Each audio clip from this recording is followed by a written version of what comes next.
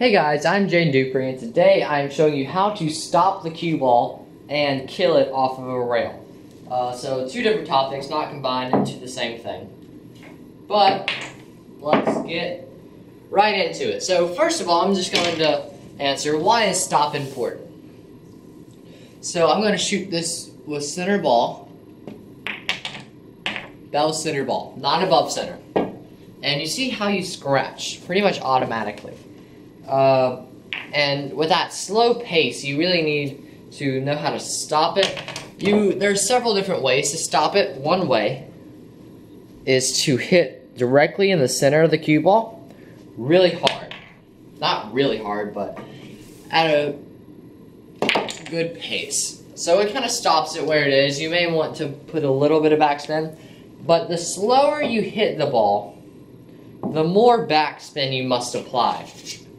But there is something you need to watch out for. So right here, I'm going to hit it a bit slower and use about half max backspin. So around in between these two ones is where my tip is contacting. So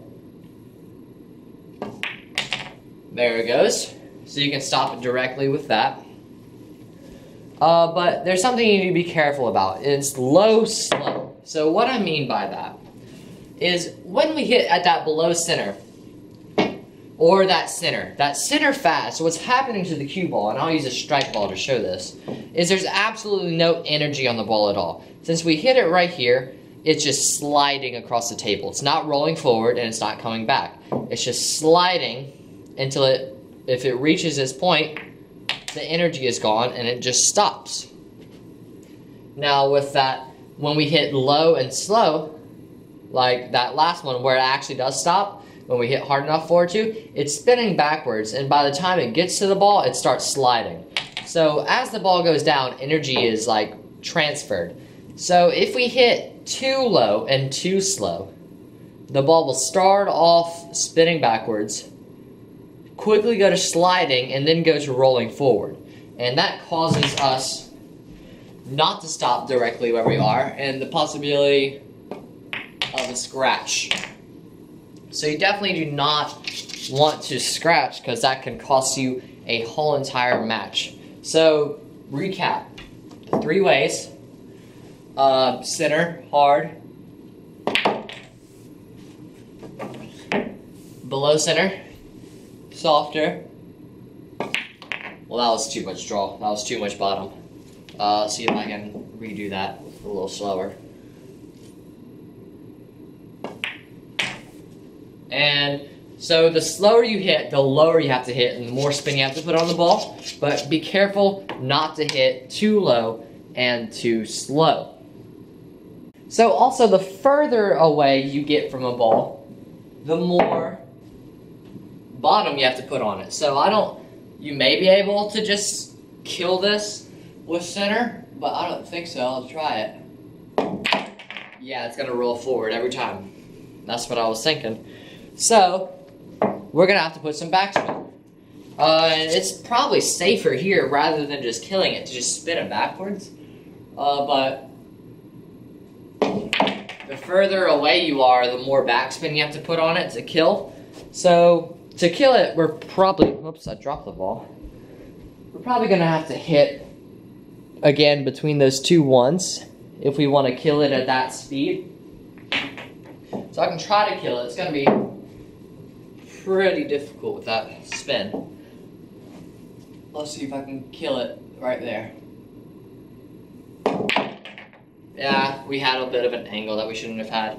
But you get it. The further away, the more spin you have to put and the harder you have to hit. It's safer to hit with more backspin, just because it's easier to accomplish. But again, make sure you do not do low, slow. So do not do that. You can even see on the ball what's happening. Here, I'll hit this strike ball towards that cue ball with low, slow. I'm gonna set it up to where it's like that. Did you see it spin backwards, start sliding, and then transition to that forward roll? That is very, very is very critical information because that can cost you a whole entire match. Well, a whole entire game leading up to a whole entire match, and you may lose by just that one game because you hit too low and too slow on your cue ball. A drill that you can do to help you with your stop shots is to use the strike ball as a cue ball, put the number facing up, and then your goal is to stop the 9, or any stripe you use, with that 9 still on the top. So, like that. So you want that 9 to remain on the top, and the reason we're using a stripe is because if you accidentally put any right spin on it, you'll see it spin. If you accidentally use some left spin on it, you'll see it spin to the left, like that.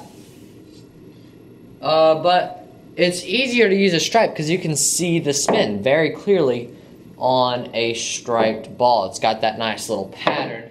You can also tell when if you are hitting too low and too slow, because you'll see that forward motion, you'll see that backward motion, that sliding, and then that forward motion. What you're trying to do is you can try it with a different range of like distances and different ranges of speed and spin, but we want that 9 to remain on top, so that wouldn't count right there. You want to get as many in a row as you can. So I would try the center ball sliding pattern first, and then keep going lower on your cube on your 9 ball, and move it back some, and try it way back here, and see if you can get it to stop with that 9 facing up. And that's a really great drill that helps you find center on your cue ball, and it also helps you do those stop and stun shots. Now I also said that I would help you learn how to hold the cue ball, and by that I mean if we're shooting this too and we want to shoot our 9 next, if we shoot this with center ball at medium speed, we're going in this direction. And now, this isn't a favorable shot on our 9. It's kind of a stretch. It's very makeable, but we just don't want to have to shoot that because of that right there. You could miss. Oh, why do I keep running into things today? But you can hold your cue ball by using that low-slow technique that I told you not to use earlier. We're going to hit a little bit lower than we did that. We're going to hit about as low as we can hit on our cue ball. We're going to hit pretty much at the same speed. And look at that. It goes in at the same pace, and now we're even on the opposite side of the 9. So, we're going to use low-slow, but it's not just low spin. We're using low inside, so low left. The spin that's going to bring it back towards here. You can use it for a variety of different angles. Just know that's going to make pocketing the 2 hard. You may miss the 2, but it's best to hold it. And that's a good example right there. You do not want to use too much side spin. In this case, it may be best just to use some back spin. The more angle you have, the less side spin you really want to use. And kind of the slower, you just want to take all the energy out of your cue ball. So let's give ourselves a heavier angle. This is what would happen if we hit it with center. The cue ball would go way up table. And then, see if I can find a pool ball. There we go. If we do the low and slow, it goes less up table. And now it's a more reasonable shot on your 9. So either low inside, or you can also use low outside. So if you use low right, just know that's going to spin your cue ball up this direction. But if that helps you hold it, by all means, go for it.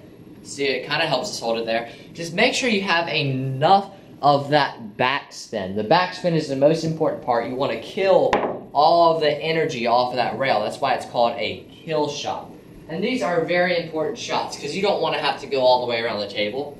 If we were like this and we didn't know how to kill the ball, we would probably just shoot a center ball and try to fly around the table to get to the 9. And you can get lucky like that. But usually, you don't want to have to rely on luck. You don't want to have to be like, oh, I just wanted to go here. There's different ways to play this shot, but you don't want to have to fly around the table like that. And look, again, we got lucky like that. But now we still don't have a great shot, but you can do that. So, remember, just a quick recap. Low, slow. This also works along this rail, along any rail, really. So if you're trying to hold for the 7, this is what happened if you would regularly shoot it. It would fly over here, and you'd be on the wrong side of your 7 with an impossible cut shot. You cannot cut that in, and if you cut it in on the other direction, you have a risk of scratching, and it's just an overall tough shot. But if you play with low right, and when I say low right, see if I can find the training cue ball. Where is it? Here it is. Low right, with that low outside, we're hitting way down here. Way down here. And the more angle you use, the less left spin, the less side spin you want to use, just in case you use too much and it goes in a worse position. So if you use that low right, you can hold it pretty much exactly where it was. Even closer than where your cue ball started, and now you have a great shot on your 7. Thank you guys so much for watching. I really hope you enjoyed. If you did, please click the like button down below. If you want to be notified when I post a new video, you can click the subscribe button and then the bell icon right next to it. That'll just send you an email and a notification saying that I've uploaded a new video. Thank you guys for 11,600 subscribers. We just hit that today. Thank you so much for watching, and I will see you in the next video.